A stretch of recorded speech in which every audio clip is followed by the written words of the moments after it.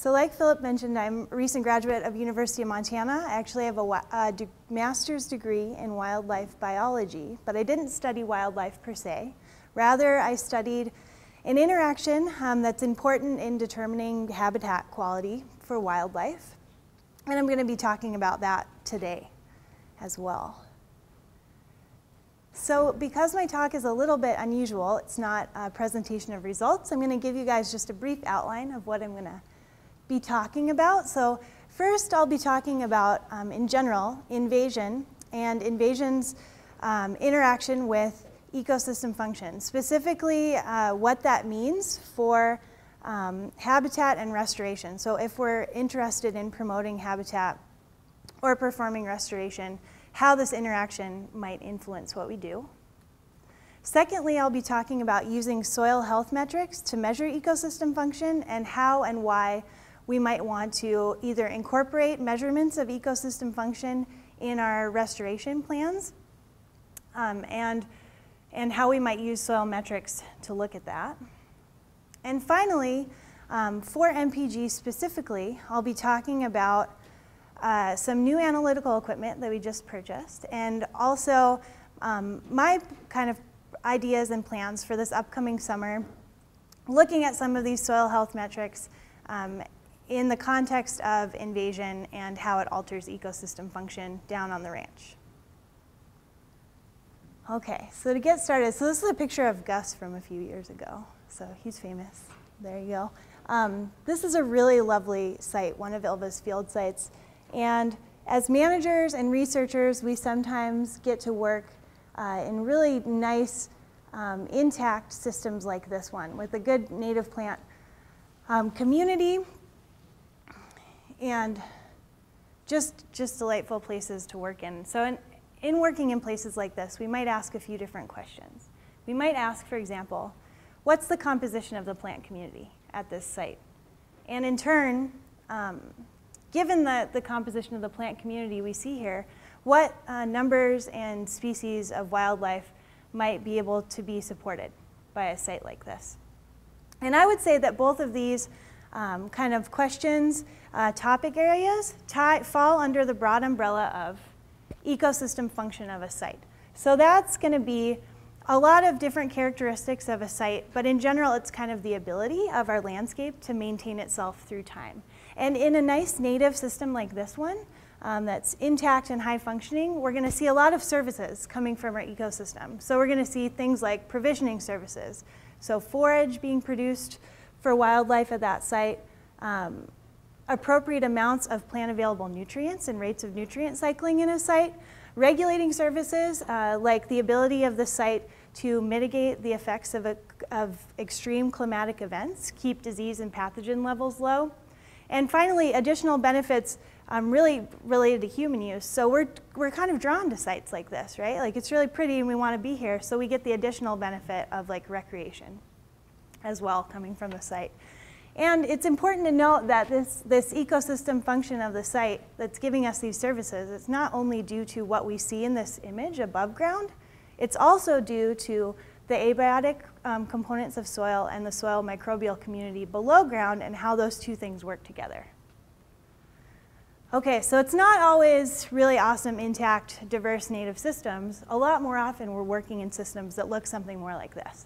So this is an image of a nice leafy spurge invasion. I love leafy spurge. It's so awesome. Look at it. You can just go in and just replace the native community. I mean, diversity of the site, plant community diversity here has just dropped out.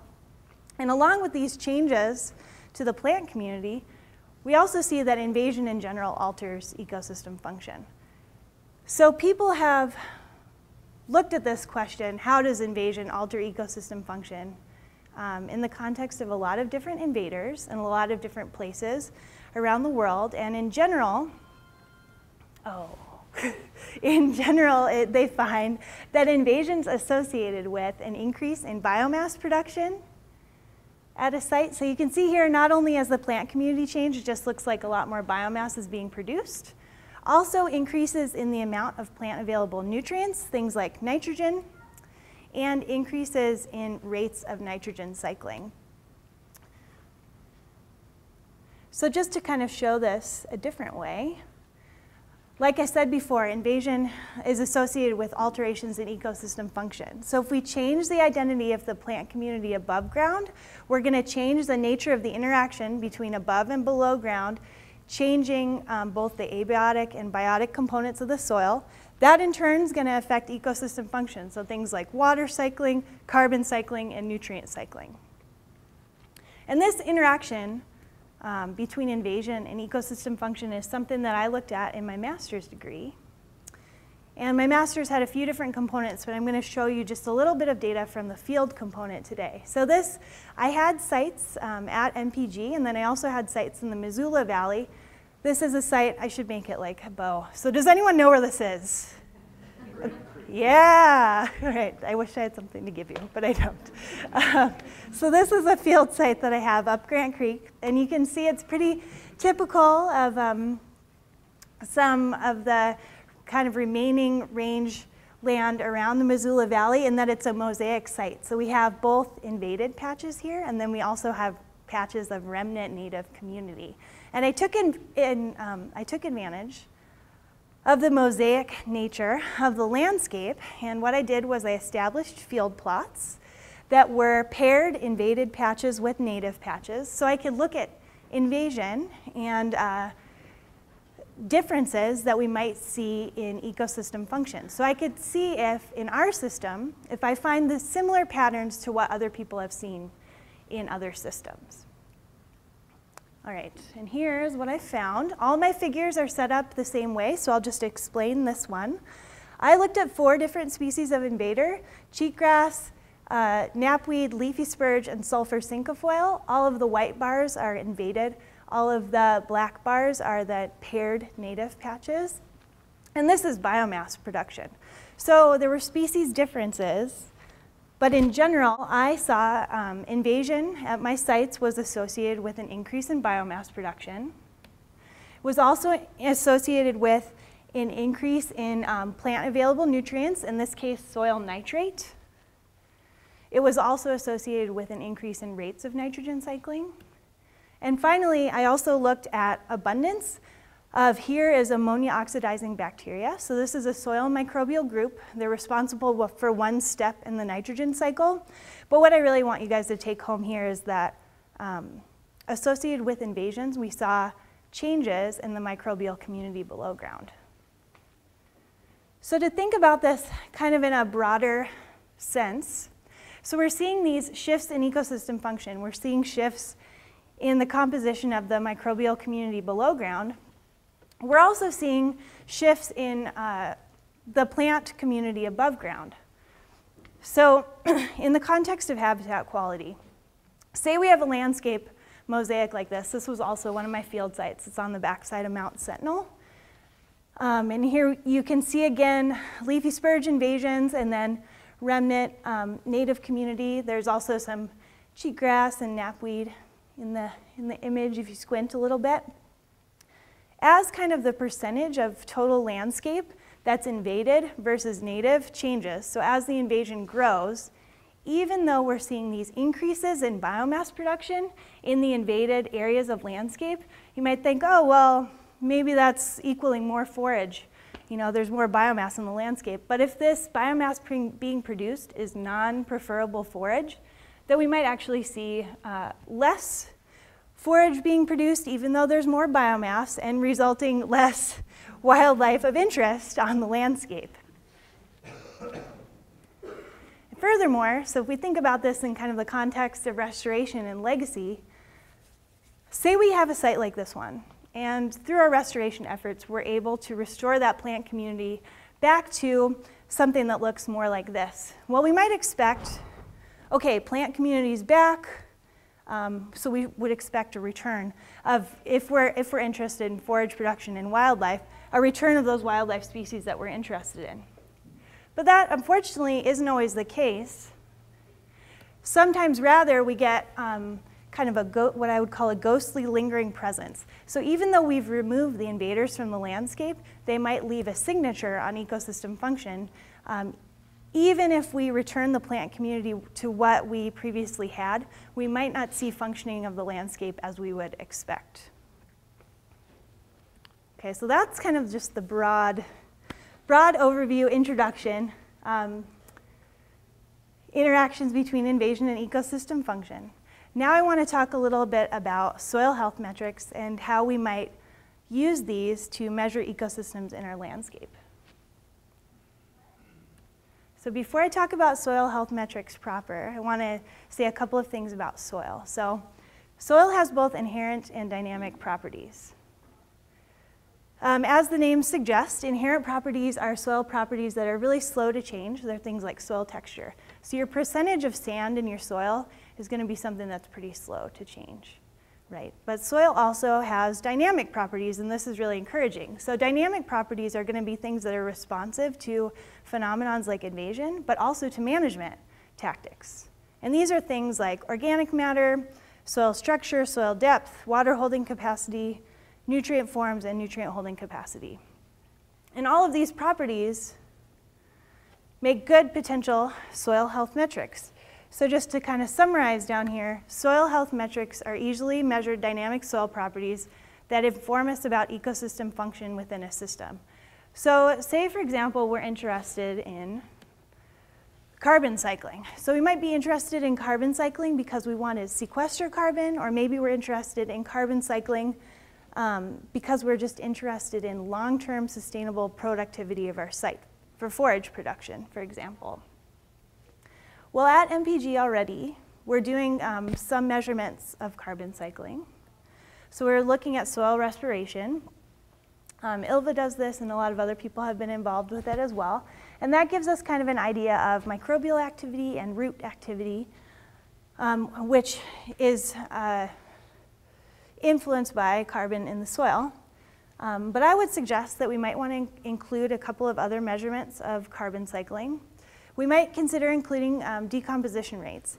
So in the context of invasion and restoration, so say we have a really great intact site.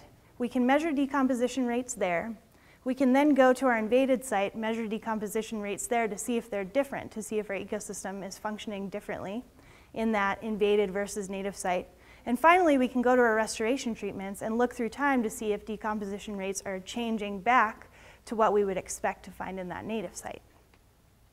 Along with these kind of rates of cycling, we can also look at pools. So one really simple thing to measure that's really informative is soil organic matter. So in general, healthy soil tends to have more soil organic matter. So a greater ability to hold nutrients, hold water, and be productive through time. So if one of our interests, and I think it is forage production and encouragement of wildlife, then plants need not only carbon to grow, but they also need nutrients. And in our system, nitrogen is often a limiting nutrient. So we might want to consider measuring some soil health metrics in this realm as well. So we're already measuring some things here. We do have measurements at MPG of both total nitrogen in the soil and then soil nitrate. So total nitrogen in the soil, you can imagine it. So there's actually quite a bit of nitrogen in the soil, but plants can't get at most of it. You can kind of think of it as like a bucket of water. So total nitrogen is the whole bucket of water. The amount of nitrogen that plants can get at and use to put on biomass is just a few drops in that bucket. And that's going to include soil nitrate. But there are different forms of nitrogen that plants can make use of in the soil. So I would suggest that we consider also looking at a few different of these plant available forms of nitrogen. So we might want to consider both inorganic and organic nitrogen pool fractions. We also might want to take a look at nitrogen cycling rates. So this is also going to indicate to us how available nitrogen is for plants to take up. And finally, so taking it back to kind of the context of invasion and restoration. So say we see a difference in the amount of plant available nitrogen between an invaded and a native site. We might want to take a step further and say, okay, well, let's go ahead and look at how these nutrients are being acquired. And one way we can look at this is through nutrient-specific enzymes. So nutrient-specific enzymes are extracellular enzymes that plants or microbes can exude when they are wanting to access a nutrient within the soil that's not in a form they can just grab and take up into their roots directly. And this can tell us a lot about what nutrients are available and what nutrients plants are limited by.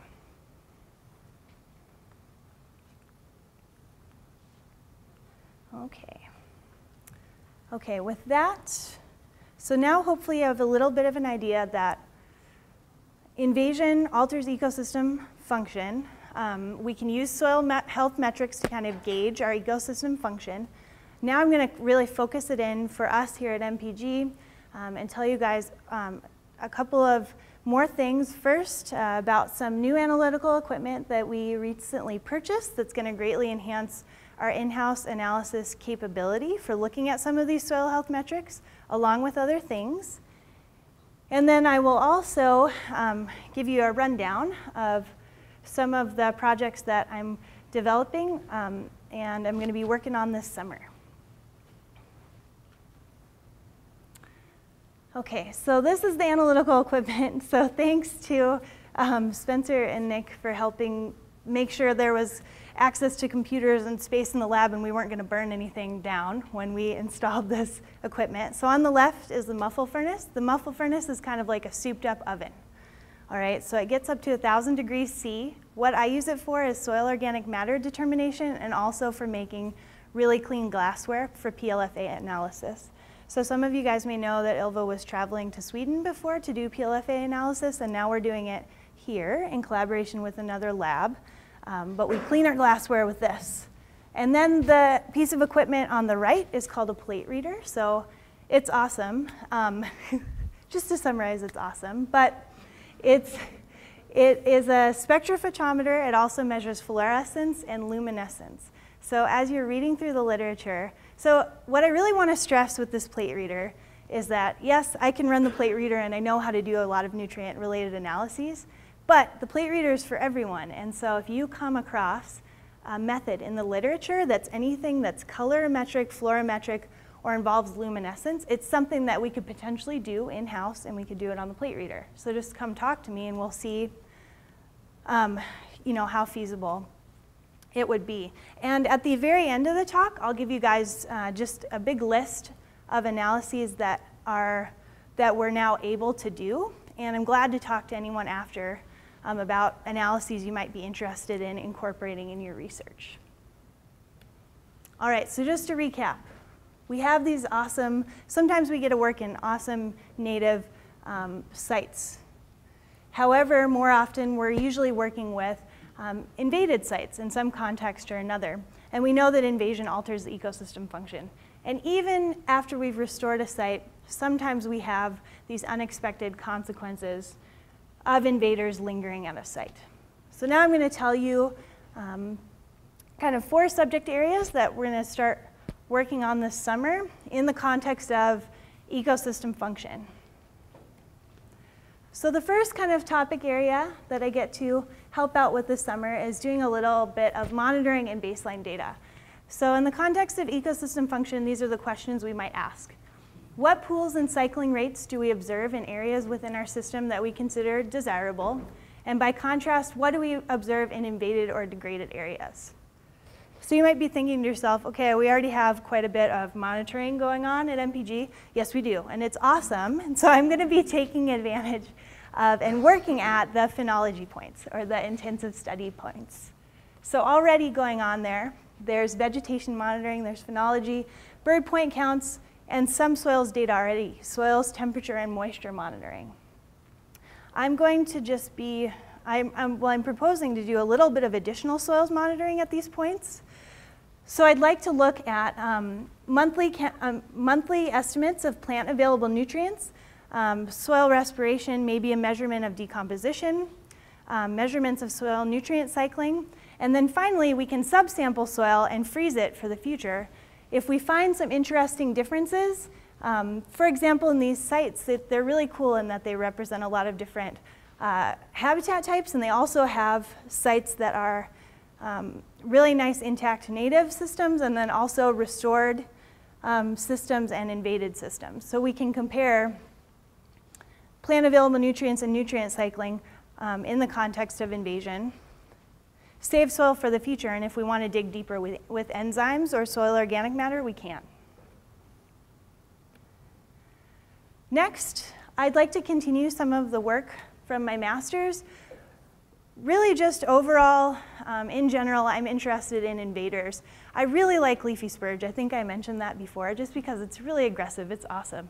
Really just, I know it sounds really horrible to say out loud, right? But really just has the ability to change a site, replace that native plant community. And it's not a known nitrogen fixer, so leafy spurge can put on a ton of biomass. In order to put on biomass, plants need nutrients like nitrogen. If nitrogen's limiting, where's that leafy spurge getting its nitrogen from? So I'm interested in asking questions related to this generally. So in collaboration with Bo, we've been talking about the possibility of plants like leafy spurge using alternate sources of nitrogen that we don't usually consider. Organic nitrogen, for example. So that's something that we might spend a little bit of time looking at this summer. Next up, in collaboration with Ylva, I'll be working in the experimental plots. So the title here is Invasion Going Beyond Correlation. So a big limitation of a lot of studies looking at invaders is that the studies are done out in the field. So we go to a site and we see invaders, and there's a ton of biomass being produced, for example. And we say, okay, well, invasion is associated with this increase in biomass production, but we can't tell if there's more biomass being produced at that site because of the invader, or if the invader is just taking advantage of a more productive site. It's like a chicken and an egg problem. Fortunately for us at MPG, we have this network of experimental plots, experimental garden just up the hill from the orchard house. It's been going for 3 or 4 years now. I sampled here in 2012, and before the experimental plots were established, the soil was tilled. It had all been the same, it had all been similar plant community before. It was tilled, it was homogenized, so we know we're starting from ground zero. We're starting from similar productivity across that whole experimental garden. And now they planted monocultures of different species of invader, and then also diverse native communities, and then we can look at differences in productivity and ecosystem function through time. So if we see increased amounts of productivity with invasion, we can start to say, oh, well, the invaders are causing changes that are leading to this increased productivity, rather than just being able to say, oh, it's just associated. So I got to sample in the experimental garden during my master's. I'd like to resample there again this year.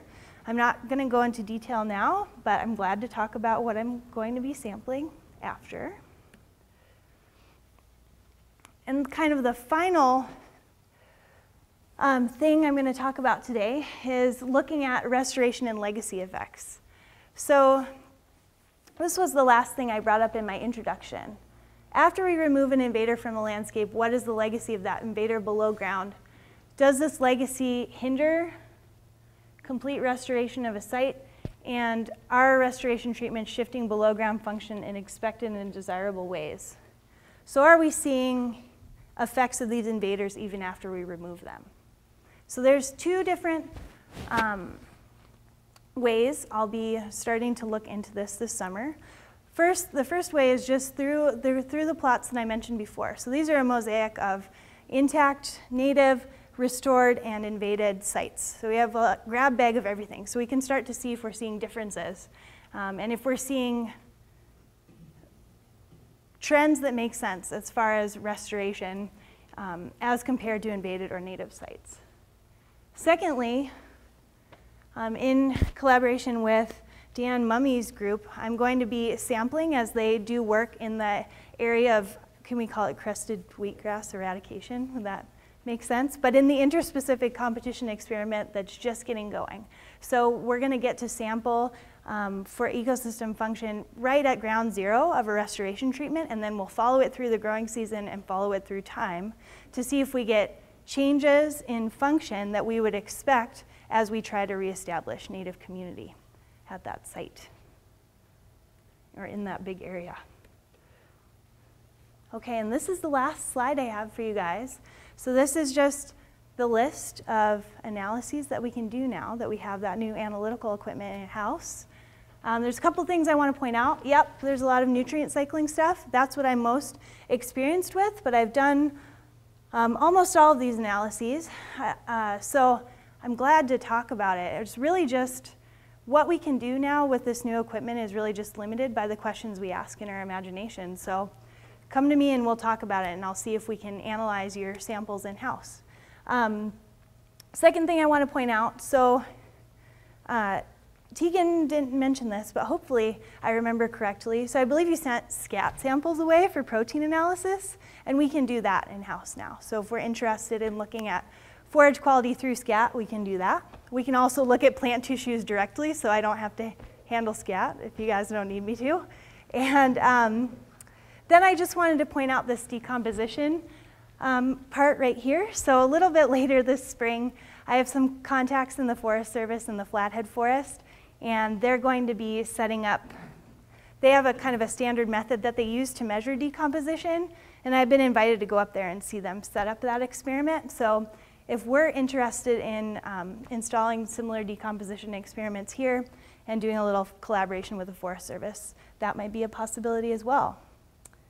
And that's all I have, so thank you guys.